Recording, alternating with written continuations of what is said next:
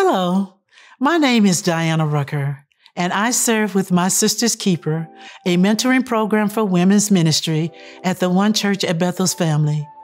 Today's devotional is titled, Living to Magnify and Vowing to Praise. When we think about living, it is to actively function, and magnify is to render honor to our God. My scripture reference for this devotion is Psalm 69, verses 30 through 31.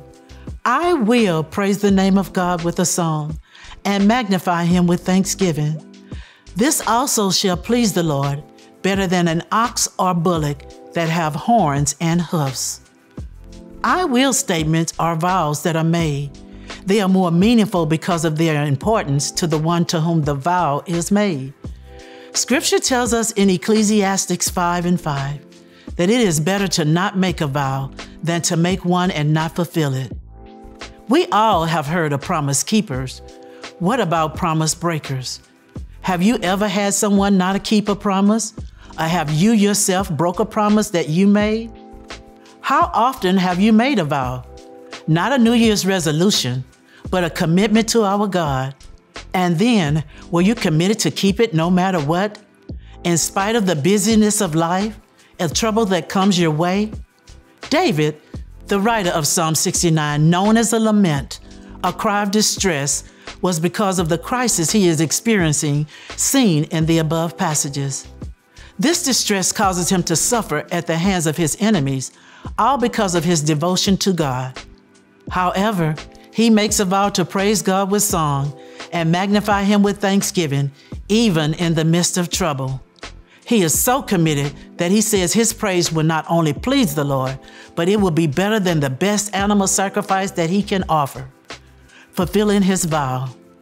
Scripture says tribulations will come, but we are to be of good cheer. Good cheer will help us praise and give thanks and magnify.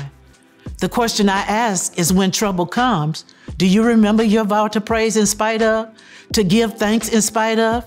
Do you remember the song you sung with such passion that praise is what I do, even when I'm going through? Or does your trouble take your focus off God, make you disregard your vow to praise, to magnify with thanksgiving, because you're looking out to the trouble instead of up to the hill from where your help comes? When we vow to praise, it helps us to trust God, not ourselves, not our situations, not others. It helps us to depend on God to see us through. It helps us to trust God's word. Remember, he's able to keep us from falling, to keep us in perfect peace as we keep our minds stayed on him, to empty ourselves of worry, stress, and that we can cast our cares because he cares for us. Psalms 22:3 says, God inhabits the praises of his people. He dwells there. He hears, cares, and answers. In our living to magnify, there should be an eager expectation to give God our best no matter what. That magnifying God be a priority in our life. That there be a resolve for us to live for Christ.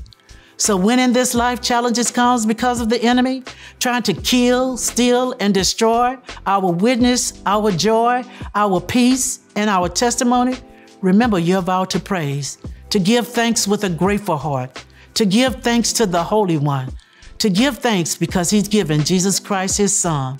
This exclamation of praise will please our God.